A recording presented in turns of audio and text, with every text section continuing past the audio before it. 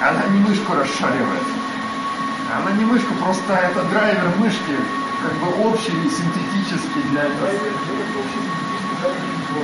Нет, драйвер клипборда не будет. Клипборд — это часть уже оса родительского. А мы же добиваемся того, чтобы была минимальная зависимость от оса или осы. Итак, чего у нас тут появилось? Я поставил интересную штуку, которая называется админпак. Все, кто будет пользоваться ИИСом, рекомендуется к применению и использованию кульная тула.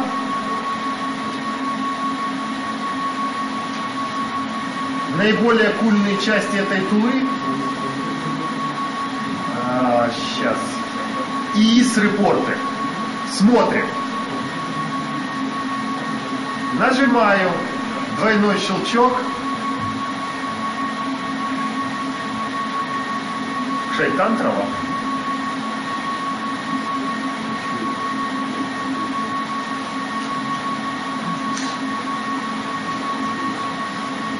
Нажимаем количество обращений, да? Нажимаем количество обратившихся к нам юзера. Обратите внимание, еще и администратор сюда приходил, да? И так далее. То есть все, что вы видите, вот это вот в виде веб-странички, на самом деле это фейк, это лог-парсер. То есть фактически ИИСовский модуль, ИИС-репорт, это небольшая такая вставочка, которая вызывает лог-парсер, генерит им отчетик, и этот отчетик вам показывается. Сгенерить подобный отчетик лог-парсером не проблема.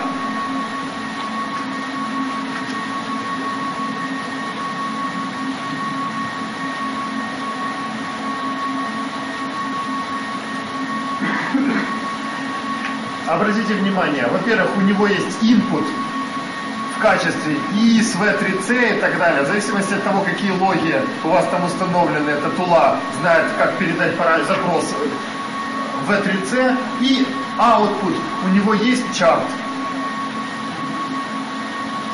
То есть, а чарт, ну, смотрите, пример, минус O чарт. Нет, стоп, как-то по-другому. Нет, все правильно.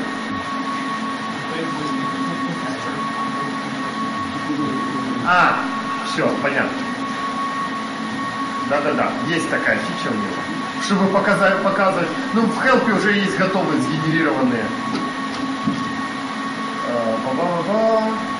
Читаем Help замечательный. Вот такой запросик, обратите внимание, select source, бла-бла-бла, inter, events give, from system, where group by, output chart, chart type, column 3D. Вот такие чарты.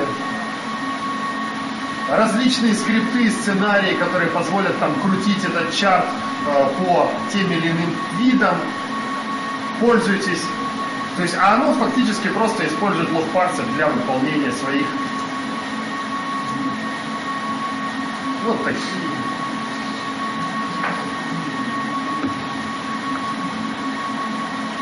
Удобно.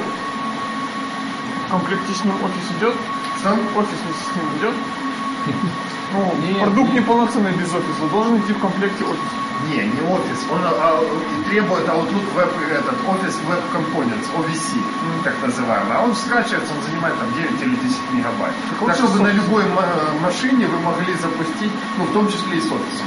Это чтобы на любой машине вы могли запустить вот сами ком-объекты, генерации чартов там и тому подобное. И вот лучше в лицензия. Что? Там где-то было, что написано require лицензия. Нет, здесь требует лицензированный Office Chart Web Components на это самое. То есть лицензированный это купить надо, значит? Нет, он бесплатный. Но вы знаете, что все, что там, и Internet Explorer бесплатный и так далее, но он лицензирован для пользования на лицензированной машине. То есть, когда вы используете его на лицензированной машине, вы не нарушаете закон.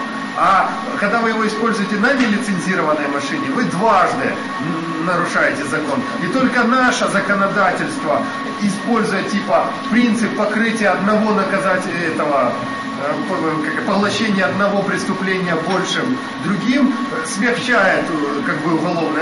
А в Штатах это вам будет 2 срока. Понимаете? Потому что дважды нарушили закон. Еще какой-то бесплатный лицензируемый компонент, да, то есть трижды нарушили закон, и можно такой закон.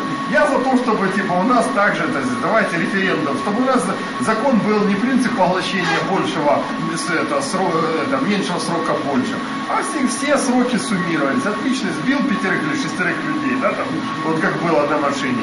Сколько за каждого? Нет, по 5 лет за каждого, умножили на 6, сделали 10% скидки за большую взятку, да. За большую взятку получил 25 лет. И посиди себе, не проблема. Отличное законодательство.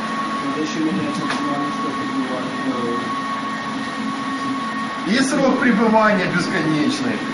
Тем более, что грядут нанотехнологии, там людей будут лечить, чистить и так далее. Как-то может быть. Может быть. Не, ну вы видите, еще не запустили у нас тут уже роботы бегают по этому самому, по офису. Пылесосы? Нет, не пылесосы, просто нормальные боевые роботы. Не, ну вы знаете, что мы выпустили Robotics Studio, знаете все, да? То есть, как бы, и у нас есть демо-образец этого робота, который программится через этот Robotics Studio. Что? Желтенький такой? Не желтый, другой. Вот. И, причем, что почему мы его называем боевым, мы его не запустили, он где-то у кого-то, видать, дома сейчас живет. Почему мы его называем боевым? Потому что это не Lego Mindstorm, да, который известный, вот желтый, а есть еще какая-то компания, бла-бла-бла, короче, эта же компания вот выпускает американские предаторы там, и так далее. Там. А для детей делают, ну, для энтузиастов делают комплекты из обрезанных боевых роботов. Взял, попрограммил, запустил и тому подобное. Так что человечество движется вперед семимильными шагами. Если здесь что-то будет в следующий раз механическое протекать, не пугайтесь. Прибежит, посмотрит, сфотографирует и бежит. Так что, серьезно, он же там у него камера и в программе, что есть он распознает лицо, он распознает состояние, допустим, улыбающегося лица, и по зависимости от этого там разные вещи. Он у кого-то дома, если я не ошибаюсь. Может, у нас боевого только прошивка отличается, можно его перепрошить и все. И комплектация, да, оружие. Лицо и точно нашел глаз и пулю, да.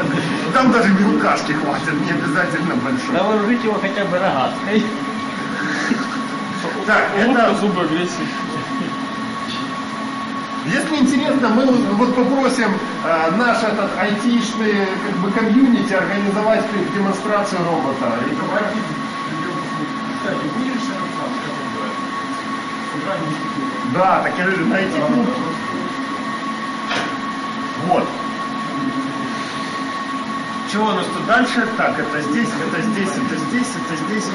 Вот что интересно еще добавляется. Configuration Editor. Configuration Editor — это такая штука, которая показывает вам, так, collection, все допустим, веб-сайт settings.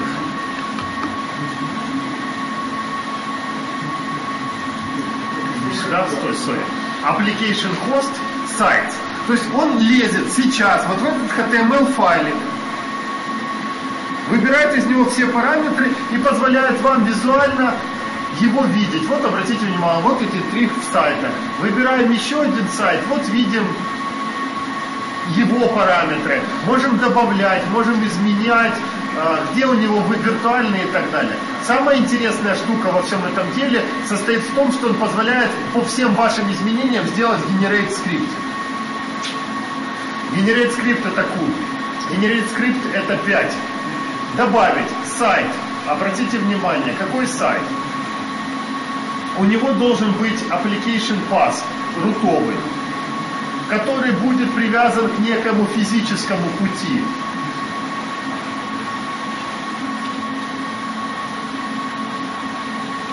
Ну, не важно сейчас, да?